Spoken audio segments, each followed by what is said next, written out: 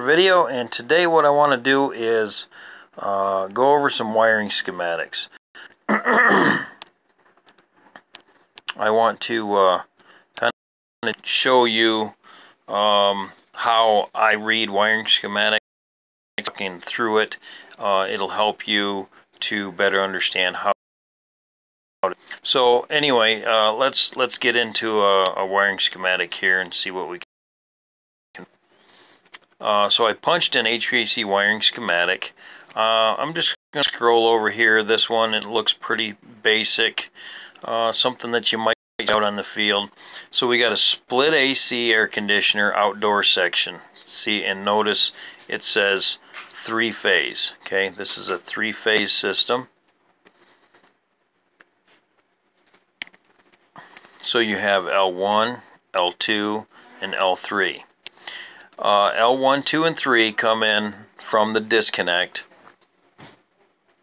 And again, this is the outdoor section of the air conditioner. So we're talking about the condenser fan, the compressor, whatever other controls might be in there. So let's run through this.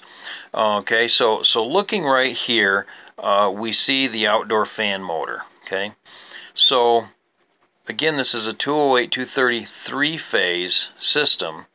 And right here you see the compressor, and the compressor has T1, T2, and T3 on it. So all 3 legs are being used to power the compressor. But if you notice, on the condenser fan motor, only L1 and L2 is used to power the fan motor in this particular case. Also, you'll notice that what they did here is they used L2 and L3. This is a crankcase heater that it's either an insertion style into the compressor, or it is a strap-on or a wrap-around. Straps to the bottom base of the canister of the air conditioner, of the compressor. So moving down here a little further, you see that it also powers a transformer. So basically that's it. This is everything in the high voltage side of that system. This is pretty simple. We got the transformer here. The transformer is going to transform that power down to a more than likely a 24 volt cycle, or 24 volt control voltage. So you see here it comes off this side, and we have R. Let's read here and see what it says. Isolated T-stat contact. Okay, so this would be your call for cooling. It may be a whatever that call is. It could be connected to some other controller or an energy management system, or in this most simplest case, a thermostat. So as it sends a signal down the Y terminal, it comes into ASCT. Let's see, not real sure what ASCT is. Let's come over here and see.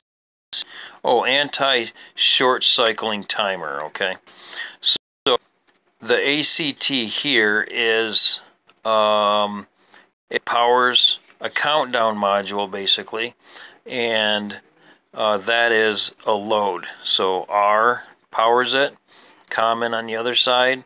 So this is a completed circuit. So as soon as R makes to W or to Y, it comes in, powers this, and starts counting down, typically 5 minutes. That way your compressor doesn't come right on in the event of somebody playing with the thermostat or a power outage or something like that. So after the 5 minutes, this contact sends power through high pressure switch. And I want to talk about pressure switches here for a second. Notice that this has like a dome on it, and it is pushing up. If you can imagine that this is pressure below and it's pushing on this right here, then when the pressure rises, it's going to open that switch. Okay, so the high pressure switch is normally closed, but will open in the event of the pressure going higher than whatever the switch is rated at. low pressure switch is also set up so that the switch is normally closed, but if the pressure is pushing against it, you see this? Pressure, given pressure is pushing, they're keeping it closed. However, if the pressure drops, so will the switch. The switch will drop and open that switch. Okay? So this is cooling contactor, and that contactor is represented back at the top for L1, 2, and 3 right here. It breaks that. So call for cooling, sends it down Y through the countdown timer, switch makes. So long as it's high and low pressure switches are closed, then the contactor will make, and then boom, all these close up here. Now, let's see here, common. Okay, so the common goes back to whatever control you're using here. Let's see, is there anything we can add here? Yeah, typically a high pressure switch is a manual reset, typically. Okay, they're usually a typical manual reset. Okay, so this is a ladder. Okay, so let's come over here to this wiring schematic. Take a look. It's the same thing, it's just drawn out different. Alright, so let's start with our three-phase power coming in, and that is located right here. It comes in. Note that we have a ground. Okay, this is a ground symbol right here. So L1, 2, and 3 are coming in, and they're waiting at the contactor. And that contactor is the same here and here. It's the same thing. Alright, so that power is sitting there waiting to do its thing. But notice on this side of the contactor, we got wires going off and doing stuff. So let's going. So we got L1 coming over here and feeding one side of the transformer, and you got L3 coming over here and feeding one side of the transformer. So here to here you should have 120 volts, or excuse me, you should have 208, 230, whatever that voltage is. Secondary side is going to be 4 volts typically. I'm not saying all the time. Sometimes it drops it down to 120 volts because there might be a lot more going on than just what we're seeing here. But typically 24 volts. All right. We're only going to deal with the high voltage side at the moment. Let's get back over here and see where L2 and L3 are going. L2 heads on over to the crankcase heater. L3 also heads over to the crankcase heater. And you notice here we got wires that are labeled colors, which is cool. That helps us out quite a bit. You come over here and you notice the same thing. You got L2 and L3, then more coming over to the crankcase heater, but nothing's labeled. Okay. So this is nice to look at to get an overview of what's you have in the system, and this is nice when you need to trace down the wires. And in some cases these will be everywhere there's a junction or a change, there will be numbers, because in some of the older systems and the larger systems all the wires are black, so this wouldn't fly, wouldn't work. Alright, so that's the only thing going on the line voltage side of this. There is power on the other side of the contactor, and as soon as all this low voltage makes and calls for cooling, and so long as all the switches are made, these switches close. They're normally open now, and boom, they will close, and then that sends power to T1. There we go. Comes to T2, and it also sends power to the common on the fan motor, and it also sends power down on the run on the fan and through the capacitor.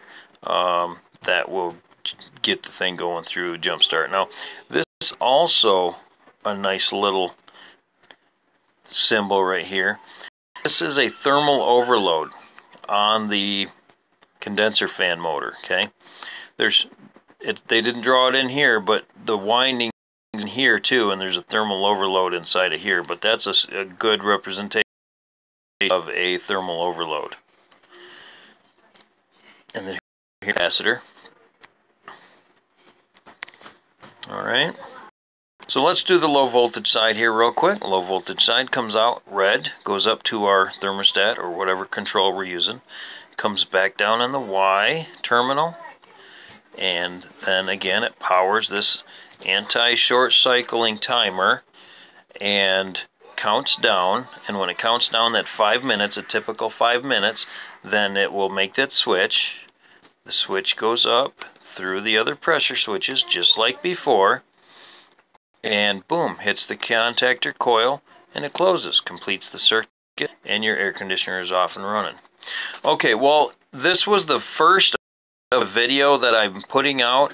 I do wish that this application would allow me to turn the phone sideways so that I can get a good wide screen shot at these, but maybe I can get that to happen in the future.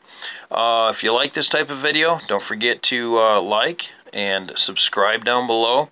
And for you, my regular subscribers that are looking for these types of videos, please let me know if this helps you out. I can do a ton of this type of video if this helps you. So please let me know. Make a comment down below.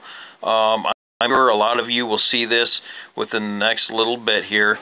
Like I said, I can do a ton of these videos, and I can walk through all this stuff, and I can run through many different scenarios and help you out with wiring schematics. So, all right, well, thanks a lot for watching, and we'll see you all on the next video.